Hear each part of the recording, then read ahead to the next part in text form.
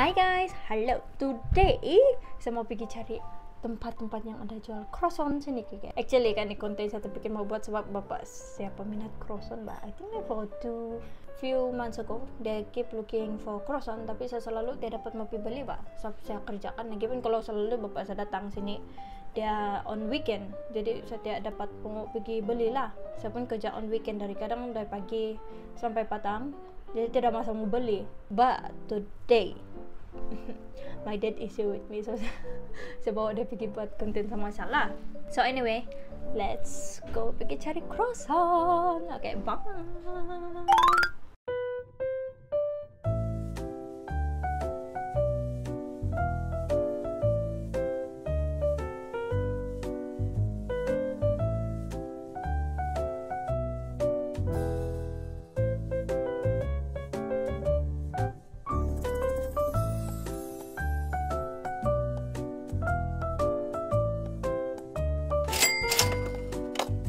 First stop kami sini Appetissant Croissanterie. Ya, so kami minta 4 lah, yang ada plain, ada green tea, dan ini yang truffle. So, ini kan bibi bilang sangat sedap, jadi saya mau try lah. Yes, saya try plain dia dulu, parasa.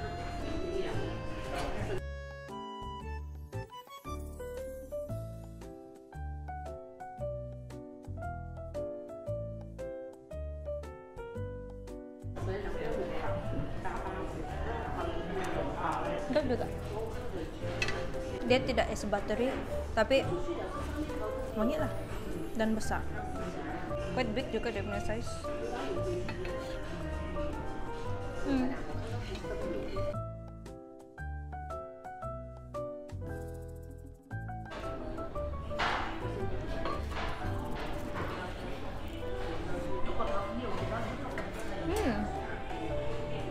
Bapak habis ya? Nggak juga. Dia punya size macam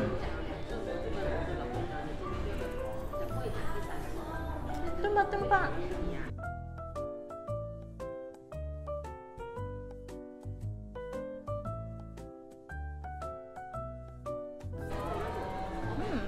Wangi. Macam mushroom soup apa? Kan? Sedap juga.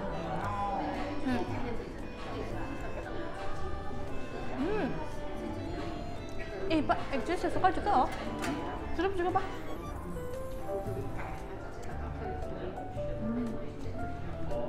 Saya suka dia punya flakiness lah.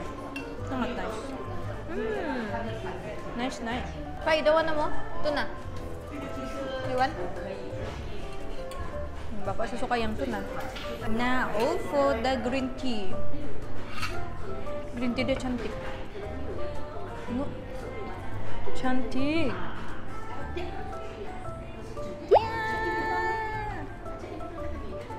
Wangi. Saya excited. Sebab dia cantik pak. Tengok, sangat cantik. Dia ada krim di atas. Ada sprinkle green tea.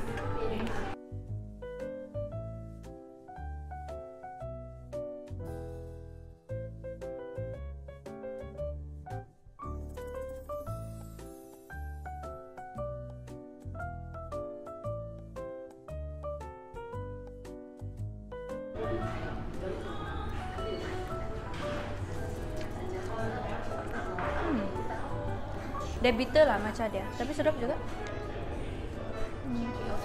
Dia ada macam mixture sikit, ada slightly sour. Ada apa nih ya? Krim dia tidak terlalu banyak lah.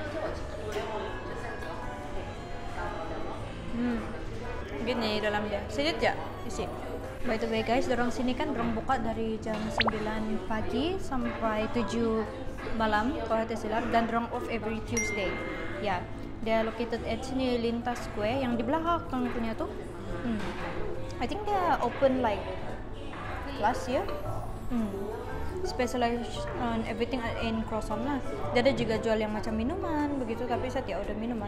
Because after this kami mau pergi yang sana sebelah lagi ya.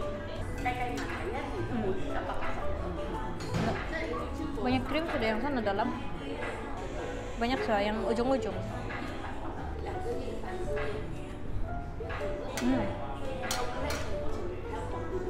Very flaky lah, which I like. Jadi ada slight crunchiness, sangat sedap. But maybe I go for the savory compared to sweet lah. Saya tahu yang lain lah punya flavor, tapi itu yang saya tahu lah today. Yeah, I like. Anyway guys, we go to the next one. Guys, next place yang mau pergi, sana, Chatto.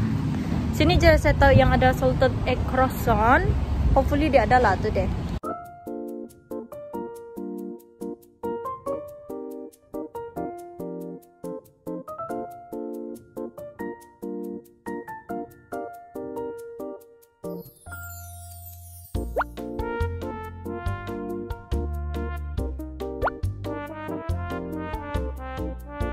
Dorang punya staff ini kan super friendly, bagus, sangat bagus. Yes.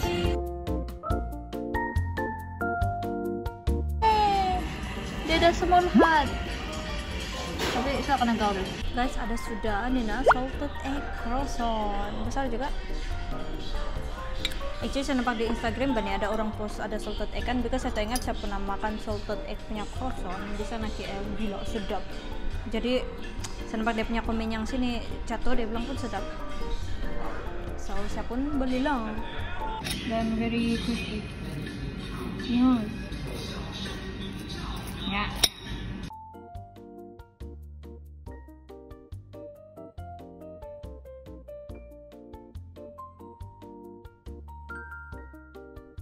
Yo, salted egg dia banyak. Dan they say very good, you know.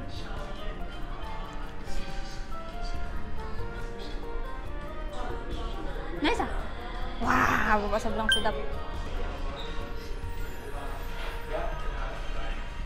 Gila, yolk dia. Nah, banyak egg yolk.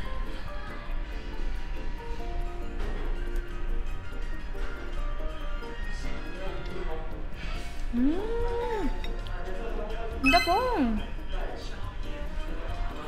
Look. Banyak gila dia punya egg yolk. Sedap kan?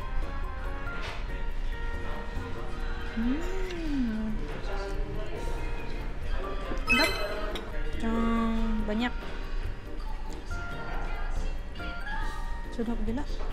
Seperti minat salted egg nih ngam nih. Tidak rugi ini tau, betul-betul sedap.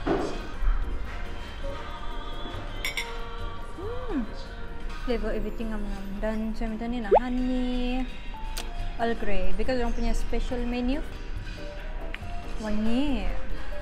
Saya memang suka Earl Grey, tapi depend juga lah, ada yang Earl Grey dorong yang wangi kan. Sedap. Sedap apa kau rasa? Really? Tapi saya suka lah, wangi rasa dia. Like it. Very nice dia punya botol, macam whiskey botol. Coba saya bilang nice. So after this kami mau pergi makan lunch. Bukan croissant lah kami punya lunch, tapi di sana 88. Because di 88 sana Kapayan pun dia ada tempat croissant juga, sama singgah juga di sana. Tapi pergi makan lunch dulu. So we go to the next one. Bye.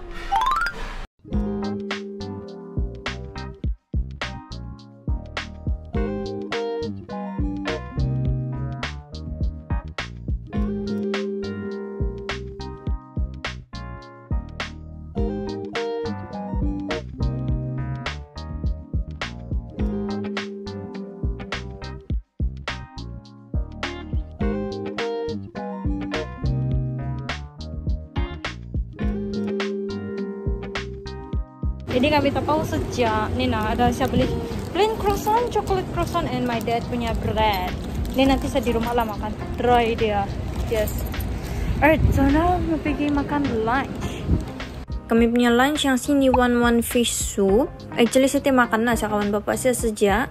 Tapi saya order ni nah homemade soybean, harga dia RM3.80. Dan yang bapak saya makan yang itu sup periak kepala ikan fresh. mihun nih dia minta RM15.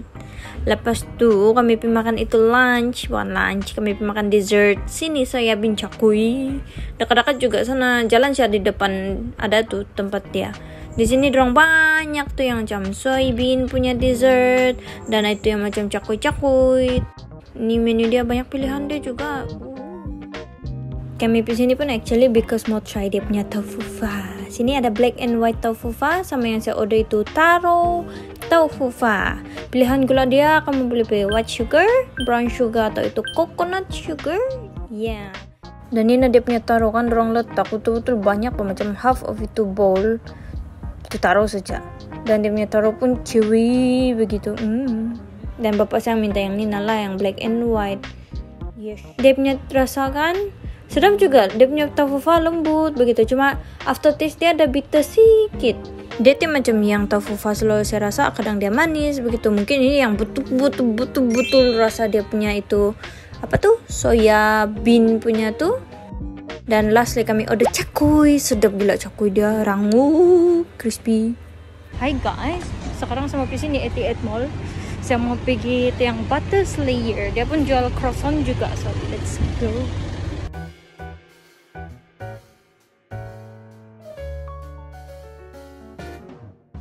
Guys, dia betul-betul di dalam sini CKS. No, sana sering. Tapi macam ni kali dia tidak terlampau banyak dia punya croissant yang macam saya nampak di dalam punya menu. Dia punya original pun tiada. So yang dua aja saya dapat. Sekarang saya mau pergi makan di dalam kereta sejalan. Saya beli yang coklat sama yang anu saja, almond. Dorang ada dua cangan sudah. Nama dorang tu butter slayer, this one. Dorang ada di CKS Hitmart sama di sini 88 Mall di dalam CKS juga. Tapi yang di sini dorang buka dari jam 10 pagi sampai 10 malam. Yang di sana CKS Hitmart dari jam 8 sampai 8 malam. Ya. Saya minta dari hit tadi. Tapi kecil.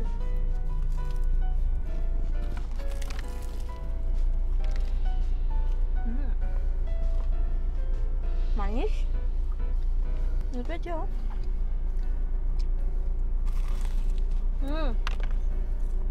Flaky ya. Inilah problem dia. Kalau di dalam kereta lah, kalau ini bersumut. Di dalam dia macam ada something.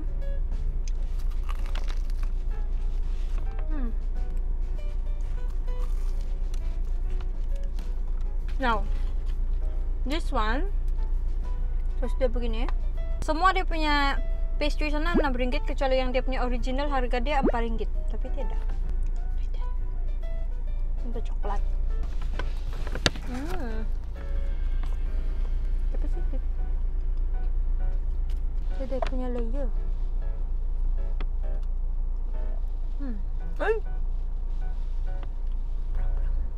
Chatto.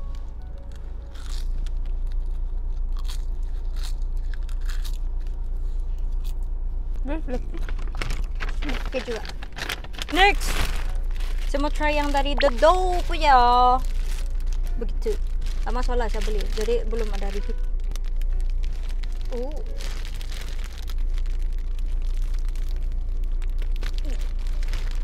Tapi banyak kok coklat ya.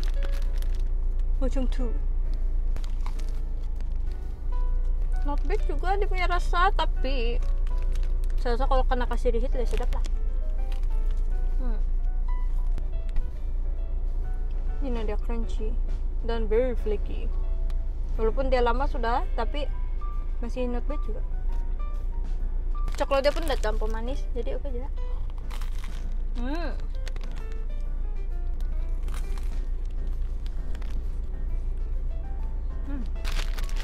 Next, dia punya butter croissant.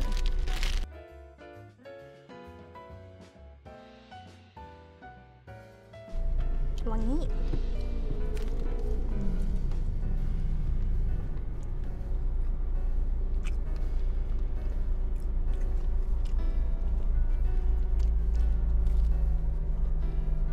I think this plain croissant kan dia punya texture everything sedap juga. Cuma dia tidak as buttery as I like. So sedikit saja. Macam tu. So the rest kasih dong nih. Last one, saya mau pergi sana Tanjung Aru. Sebab di sana kan dorang punya croissant yang the best so far. Saya rasa tidak yang tanding dia punya rasa croissant. Sana last stop lah, because saya pusing siapa dari lintas pergi sini Kepayan dan easy pergi Tanjung Aru kan. Ya, so let's go. Course yang saya mau pergi tuh nih. Actually kan kalau kamu pernah nampak saya punya review pasal dorang, yes, yang dorang pernah hantar kasih set try. Tapi kan this year, last year dorang buka, dorang punya kedai sudah apa? So itu ada lagi dorang buat delivery. So siapa yang mau datang semua ambil sini Tanjung Aru lah. Yang tu nah di depan dia yang Tanjung Aru fried chicken tu yang sedap. Tada. Cantik lah dorang decorate gini.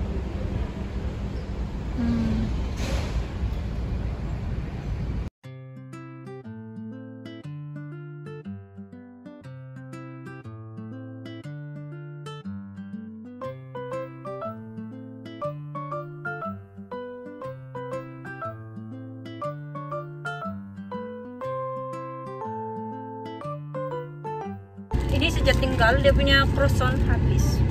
So saya beli dia punya minuman sama dia punya Oreo bun cheesecake. Sudah apa, Pak? Lemon soda lemonade. No? Sudah. Refreshing. Ada itu peppermint kan, tuh Pak? Mint kan? Ya. Dorang taruh di dalam. Nanti Niken bisa makan di rumah sama orang Niken. Let's go back home. Hi guys, hello. Sekarang saya sini di rumah sudah. Dan itu yang Leafville pergi tadi kan saya tidak beli dorang punya croissant. Sebab I think yang around 3 something kah saya pergi sana sudah kan sold out sudah. So kalau kamu yang mau beli the best croissant, kamu better pre-order one day before, or kamu beli datang awal-awal pagi pergi beli dorang punya croissant, because kalau hati salah dorang buka dari jam 7 AM until 6:30 PM. So dorang punya konsep is like take away punya. Walaupun sudah saya pergi yang banyak-banyak croissant place kan tadi, tapi saya still rasa dorang punya still the best for me. Yes. Actually semua saya pergi yang kali kan semua sedap bah, tapi saya masih rasa tidak boleh tanding ini. The first place very fancy lah. Dia punya croissant cantik-cantik, ada menang presentation, everything very pretty. Dan dia punya flavor banyak-banyak jenis flavor yang very macam mana cakap rare punya. Yeah, bukan rare lah, but like very unique. And then kalau kamu mau cari salted egg yolk punya croissant, pergi cari sana Chatto. Sedap dia punya salted egg yolk punya croissant. My dad pun say okay, but jangan selalu lah, nanti high cholesterol dia bilang. I think dorang saja yang ada salted egg yolk punya croissant dan very melimpah-limpah begitu dia punya filling. Okay, yang the dough sama butter layers, yeah, both is okay. I like also, but ada but dia lah. Saya pun tak tahu. Saya rasa dia macam okay, not bad begitu punya. Tapi kalau kamu mau cari yang the cheapest punya croissant, saya rasa itu yang butter layers. Ya, yeah, because dia punya plain croissant macam RM4 saja, dan all dia punya pastry yang lain RM6 saja. Ya, yeah. Kalau in term of price dia menang lah. But it all depends kamu punya taste bud lah. For me, saya punya taste bud begitulah. Ya, yeah, everything saya rasa sedap. Just whether they reach up punya expectation kah tidak, itu all saya punya opinion sajalah. Because still number one for me, but not bad, memang sedap, everything memang sedap. Yeah, here's. So kalau kamu minat, you guys can check that out. Anyway, banyak saya berpanjangan-panjangan, try dulu yang ini punya. Patung saya macam apisakan sudah kenyang. Yes. Look at that. Inilah dia punya burnt cheesecake. Tadang! Kecil lah. Not bad.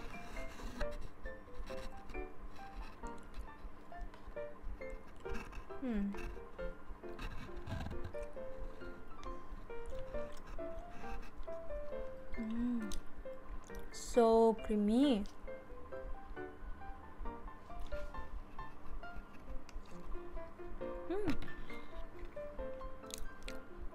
Enak lah. Yes. Tengok. Dia punya Oreo actually mild flavor. Dia punya cheese pun ngam lah. I think dia balance lah sama. Dia tak terlampau manis. Sweetness dia ngam. Lemon soda dia recommend. So today saya hunting for croissant with my daddy. Dan sampai dia bilang, kenyang. But usually my dad only like the plain croissant because dia suka taruh jam, dia suka taruh dia punya own filling. So yeah, but it's nice experience to go find because I know few places more yang ada croissant. So let's see, maybe next time saya buat another croissant hunting. Anyway guys, I hope you guys enjoyed my video today. Yes. Thank you so much for watching as always. Thank you so much for all your support as always. And see you again. Bye.